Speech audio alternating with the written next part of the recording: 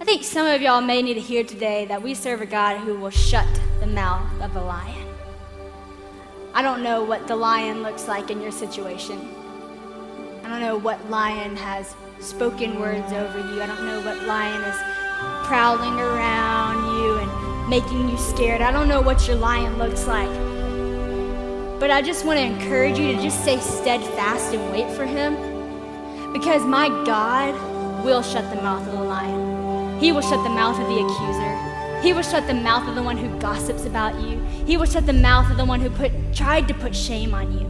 He will shut the mouth of the one who came to kill, steal, and destroy the purpose God's placed in you, the destiny he has for you, the purpose that you might not be able to fulfill unless you finally just begin to get confident in who you are and just let him shut the mouth of the lion. Don't try to fight it. He will shut the mouth of the lion.